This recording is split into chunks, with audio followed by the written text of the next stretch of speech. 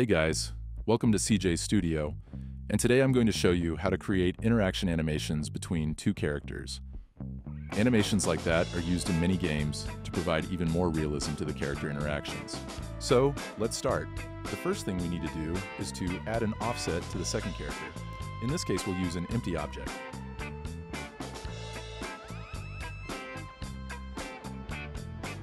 Then we select both the mesh and the rig and search for the command duplicate linked. Parent the new rig to the empty object we created and move it to the desired position.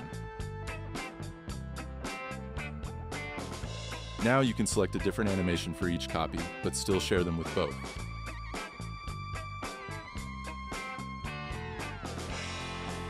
This will ensure the new character will be a copy linked to the original one. Every modification and animation created on that clone will be shared with the original.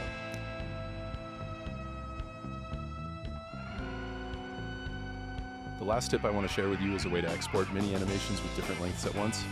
Just go here, enable manual frame range, and set the range of the animation.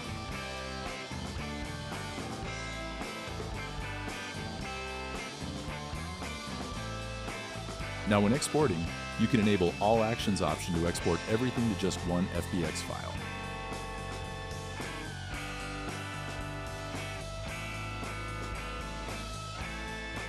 Okay guys, that's all. Hope you liked. Don't forget to hit the like button, subscribe and share. Want to make a donation to support this channel? My PayPal link can be accessed by the QR code on screen. See you in the next video.